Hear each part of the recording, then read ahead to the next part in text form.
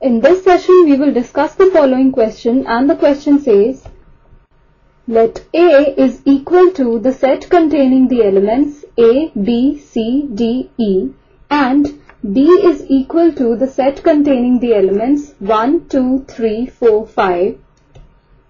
Show A, B, A union B and A intersection B by Venn diagram. Let's start the solution now. We are given in the question that A is equal to the set containing the letters A, B, C, D, E,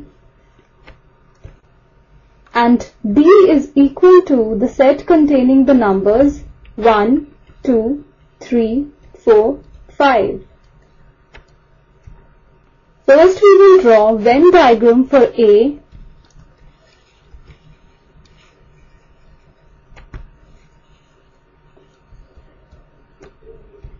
First we will draw a circle which represents the set A and write down the elements of the set A inside the circle. So we write the elements A, B, C, D, E inside this circle A. So this is our Venn diagram for the set A. Now we draw the Venn diagram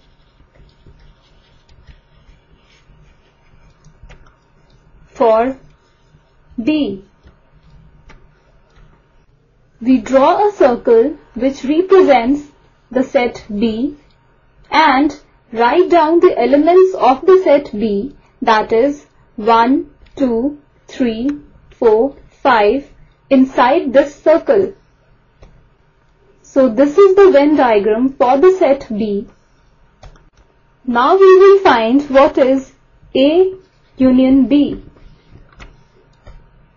We know that the set A union B contains elements which are in the set A or in B or both. So A union B is equal to the set containing the elements A, B, C, D, E, 1, 2, 3, 4, 5. We now draw Venn diagram for A union B. First we draw two non-intersecting circles A and B which represent the two sets A and B respectively. Next we write down the elements of the set A, that is A, B, C, D, E inside this circle A, and the elements of the set B inside the circle B, that is we write 1, 2, 3, 4, 5 inside this circle B. Now A union B contains elements which are in A or in B or both. So this shaded region is A union B.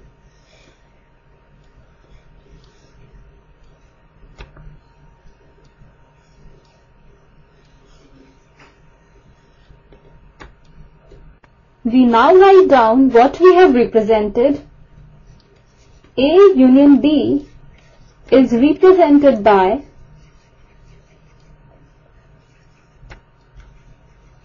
the shaded portion.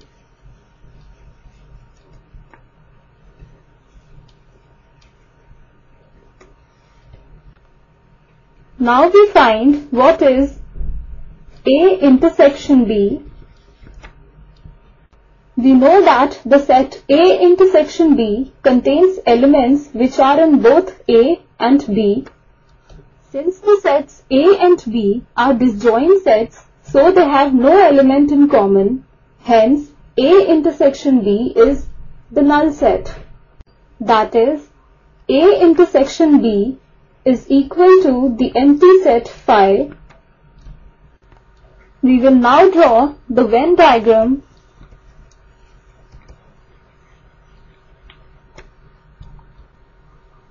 for A intersection B.